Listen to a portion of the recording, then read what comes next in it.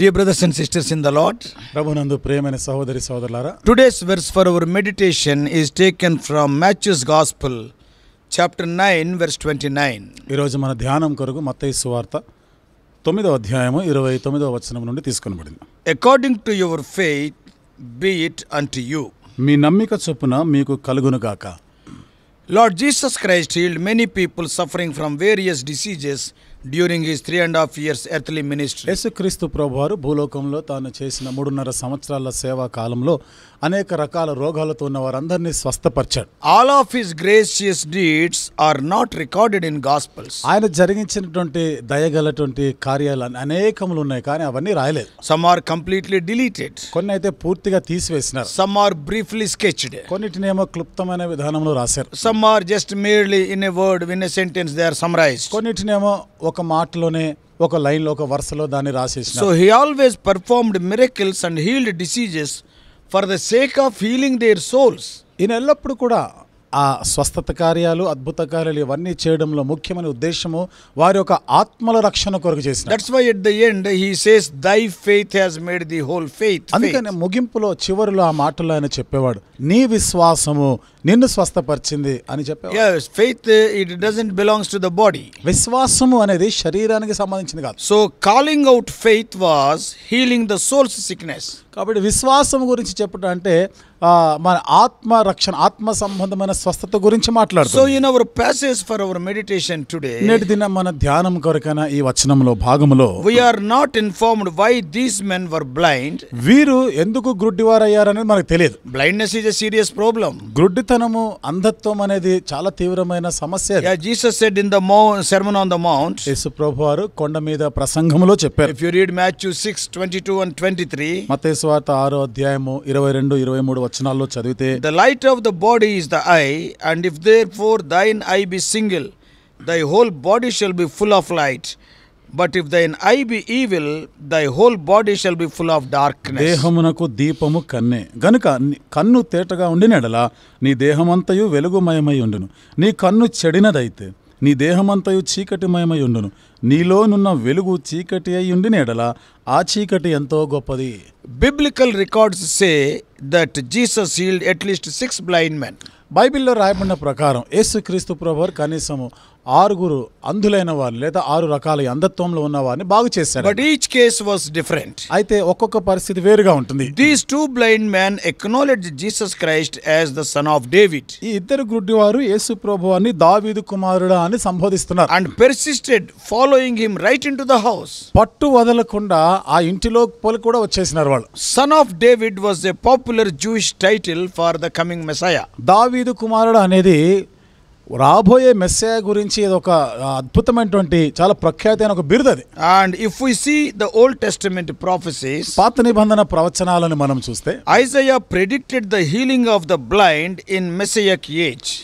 యెషయా గ్రుడ్డివారు చూపు పొందటాన్ని దాని గురించి ఆయన ప్రవచించినట్టు చూస్తున్న మెస్సయా వచ్చినప్పుడు. And in 35:5 of Isaiah, యెషయా గ్రంథం 35వ అధ్యాయం 5వ వచనంలో it says, ఇక్కడ రాయబడిన మాట, then the eyes of the blind shall be opened and the ears of the deaf shall be unstopped. గ్రుడ్డివారి కన్నులు తెరవబడును, చెవిటివారి చెవులు విప్పబడును.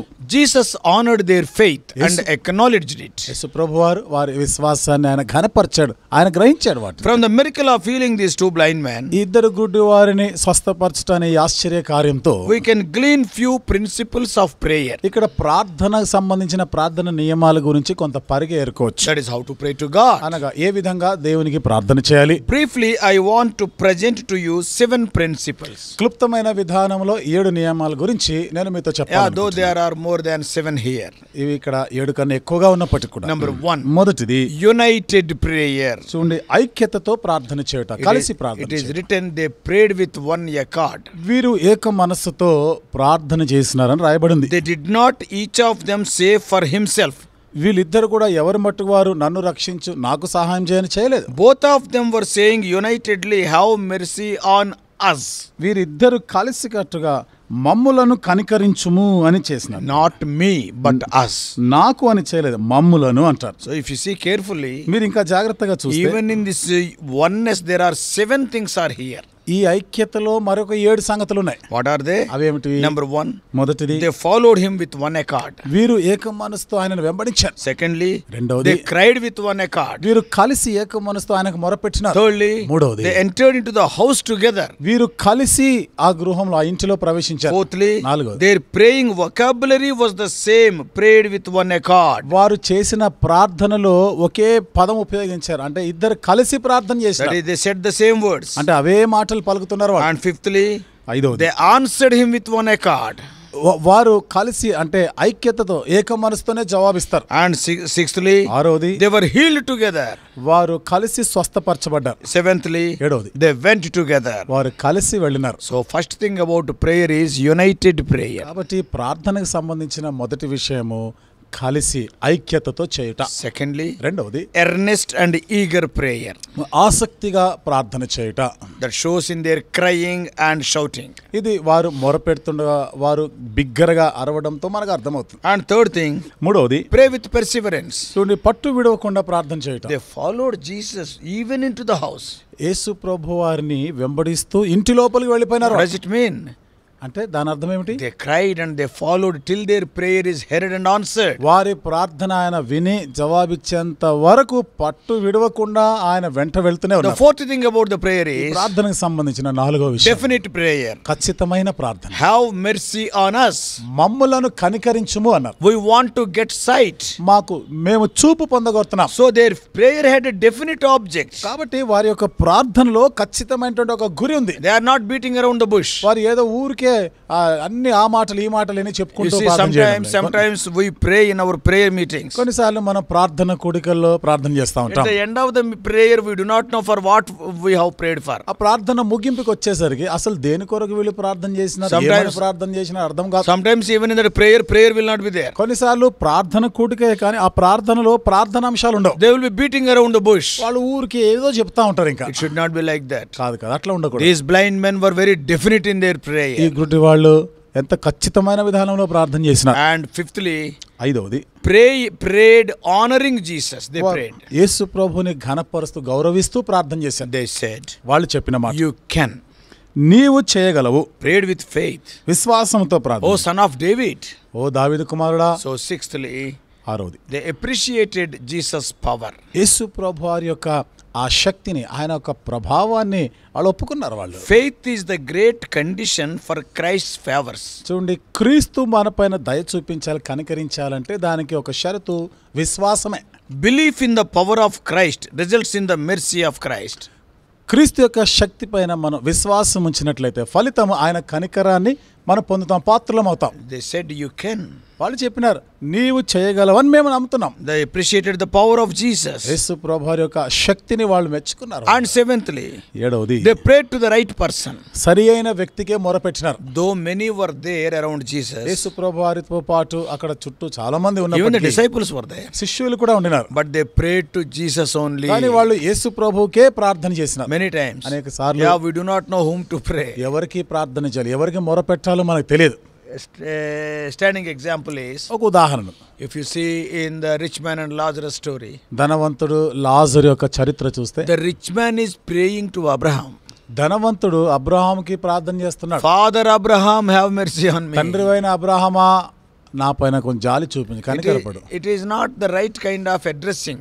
ఇది సరి అయిన విధానంలో సంబోధన కాదు. Because Abraham cannot show you mercy. ఎందుకనగా అబ్రహాము నిన్ను కనికరించలేడు. If you pray to Abraham, Abraham cannot answer, give the answer. అబ్రహాముకి నువ్వు ప్రార్థన చేస్తే ఆయనకు మొర పెట్టుకుంటే ఆయన చేయలేడు సహాయం. Many people not knowing, they pray to the wrong person. చాలా మంది తెలియక వేరే వ్యక్తులకి, తప్పుడు వ్యక్తులకి మొరపెట్టుకుంటారు, చెప్పుకుంటారు. Many people are there around Jesus, including disciples. These two blind men prayed to Jesus only. యేసు ప్రభు వారి చుట్టూ చాలా మంది ఉన్నారు, శిష్యులు కూడా ఉండినప్పటికీ వీళ్ళు మాత్రం యేసు ప్రభుకే చెప్పుకున్నారు, మొరపెట్టుకున్నారు. See the answer from Jesus. యేసు ప్రభు వారి నుండి వచ్చిన జవాబు చూడండి. His answer was immediate. ఆయన యొక్క జవాబు వెంటనే వచ్చింది. His answer was complete. ఆయన జవాబు సంపూర్ణమైనది. His answer was unconditional. ఆయన జవాబులో షరతులు లేవు. And the healing was free. స్వస్థత ఉచితంగా లభించింది. Yes, free with an easy cure. ఉచితంగాను ఎంతో సులభముగా వాళ్ళని స్వస్థపరిచాడు. Lord has not asked them to take some medicines. ప్రభు వారిని మందులు వేసుకోమని చెప్పలే. And he has not asked them to do this or that. ఆ పని చేయి, ఇది చేయాలని ఏమి చెప్పలే. Yeah, taking medicines is not wrong. మందులు వేసుకోవడం తప్పు కాదు. But on that day, కానీ ఆ దినాన it was free cure and an easy cure. ఉచితముగా ఎంతో సులభంగా వారిని స్వస్థపరిచాడు. To be frank, ఇంకా వాస్తవంగా చెప్పాలంటే, do you know what they prayed for? వాళ్ళు దేని కొరకు ప్రార్థన చేశారు తెలుసా? They never asked, give me sight.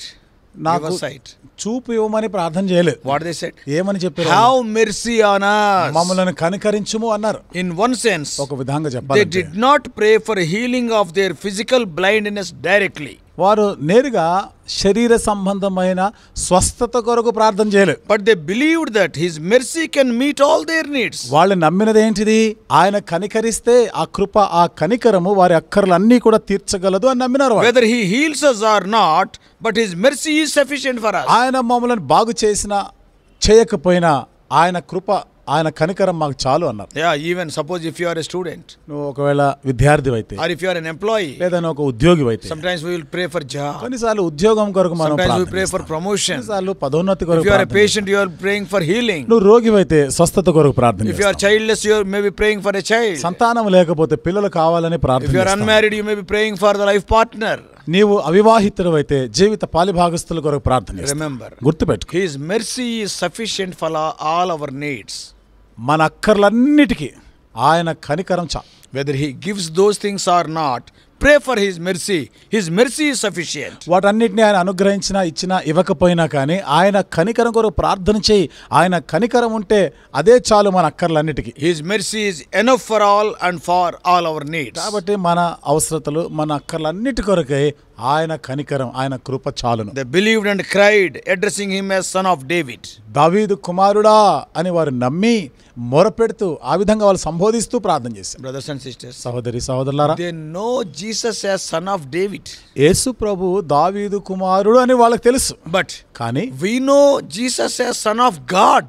మనకి యేసు ప్రభు దేవుని కుమారుడు అని తెలుసు. When he could do such wonders being the son of David in our lives, being the son of God, how many more wonders he can do? దావీదు కుమారుడుగా ఇన్ని అద్భుత కార్యాలు చేయగలిగితే మన జీవితంలో ఆయన దేవుని కుమారుడుగా ఇంకెన్ని అద్భుత కార్యాలు చేయగలడు. We can enjoy his abundant grace and mercy. ఆయన సమృద్ధి అయినటువంటి కృప, కనికరాన్ని మనం అనుభవించగలం. Jesus did not inquire about their background. యేసు ప్రభు వారు వారి చరిత్ర ఏమిటిది, వాళ్ళు ఏంటిది, వాళ్ళ స్థితి అనే దాని గురించి విచారించలేదు. Which place they have come from, ఏ స్థానము, ఏ ప్రాంతము, దాని గురించి అడగలేదు. Not asked about their financial status and wealth. వారికి ఉన్న ఆర్థిక పరమైన స్థితిగతులు ఏమిటి అని విచారించలేదు. Not asked about their profession or degrees. వారి ఉద్యోగాలు, వారి విద్య డిగ్రీలు ఏమిటా అడగలేదు. But he valued their faith. కానీ వారి విశ్వాసానికే విలువ ఇచ్చారు. Today, ఈ రోజు, irrespective of your background and past history, నీ చరిత్ర, నీ గత చరిత్ర ఏదైనా కానీ, Jesus Christ can meet your needs out of his grace and mercy,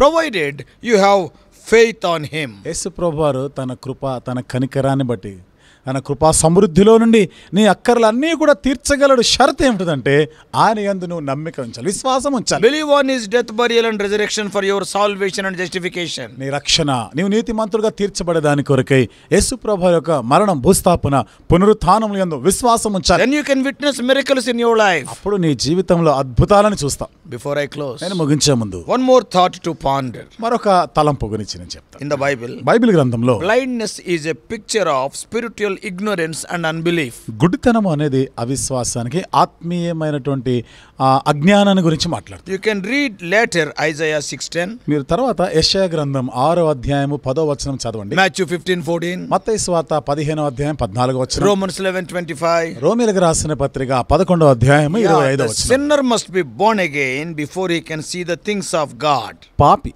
దైవికమైన సంగతులు, దేవుని సంగతులను చూచే ముందుగా తిరిగి జన్మించాలి, తిరిగి జన్మ అనుభవంలోకి రావాలి.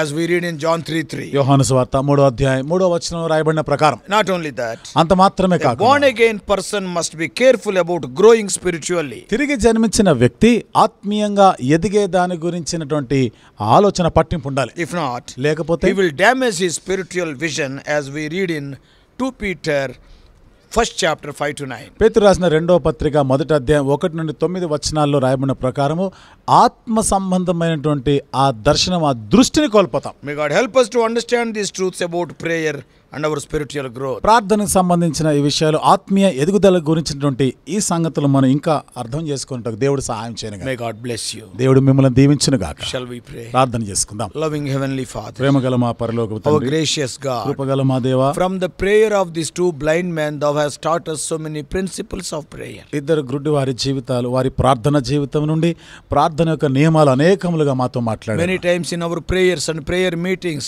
O Lord, meaningless prayers, O Lord, we will be doing, and not only that, we will be beating around the bush. అనేక పర్యాయాలు మా ప్రార్థన కూడికల్లో, ప్రార్థనలో ప్రభా అనవసరమైన వ్యర్థమైనటువంటి మాటలు ఎన్నో మేము చెప్తూ ఉంటాం. O Lord, when we ask for thy mercy, O Lord, all the other things can be met by that mercy. మీ కనికరం కొరకు అర్జించినట్లయితే ప్రభా, ఆ కనికరాన్ని బట్టి మా యొక్క అవసరతలు, అక్కర్లన్నీ కూడా తీర్చబడతాయి. Help us to have faith on thy death, burial and resurrection. దేవా, మీ మరణ భూస్థాపన పునరుత్థానము యందు విశ్వాసం ఉంచేదానికి సహాయం చేయండి. Our dear ones, if they are in any need, వింటున్న మా ప్రియులైన వారు ఎవరైనా ప్రభా ఏదైనా అక్కర్లో ఉంటే help them to pray with unison, with united heart. ఓ ప్రభా, వారు కలిసి ఏక మనసుతో ప్రార్థన చేయుటకు సహాయం Grant చేయండి. their petitions, O Lord. దేవా, వారి మనవులన్నిటిని కూడా ప్రభా మీరు అంగీకరించి జవాబు Him that ఇవ్వండి. cometh unto you, in no wise thou wilt cast him నా out. యొద్దకు వచ్చవాని ఎంత మాత్రమును త్రోసివేనని మీరే Ask, చెప్పారు. it shall be given unto you. అడుగుడి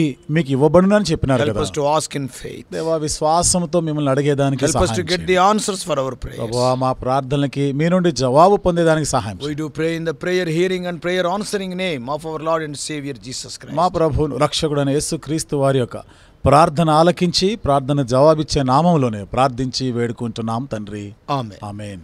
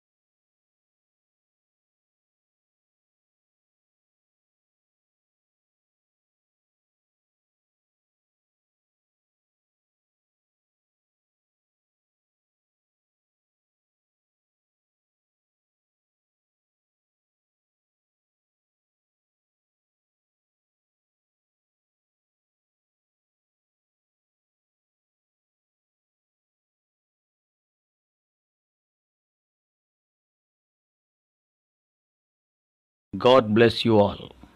Please subscribe for more spiritual messages on YouTube channel John Victor Hebron.